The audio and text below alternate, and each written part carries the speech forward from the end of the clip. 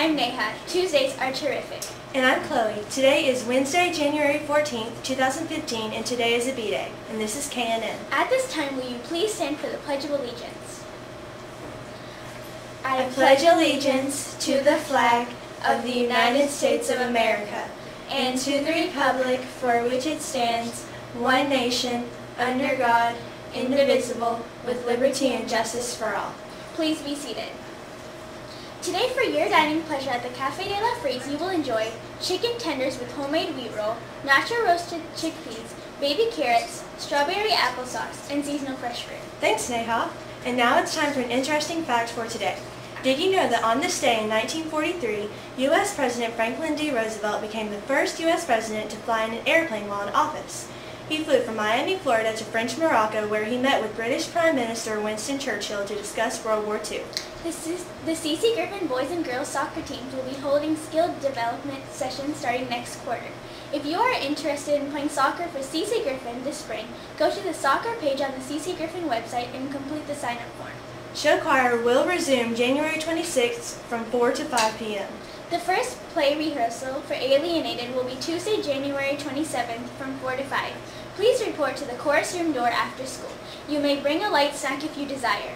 This rehearsal will be to get your scripts and perform a read-through of the play. Attention to the students competing in the Verizon App Challenge. Please meet Miss Williard in the mall following the announcements for a picture. And now please stand by for Ms. Szymanski's announcements and words of wisdom.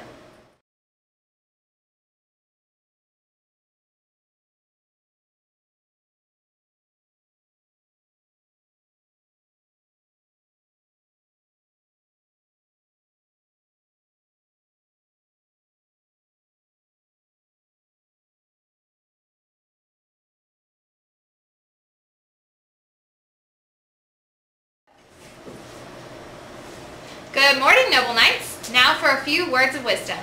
Today's words of wisdom align with the learner profile trait of being open-minded.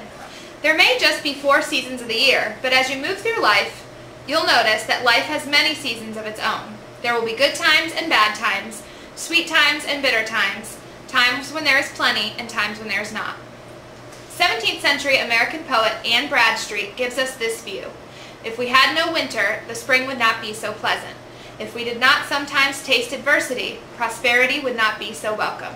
In other words, the bad times of our lives help us appreciate the good times. Are you going through a difficult time? Do things feel gloomy like a dark winter day?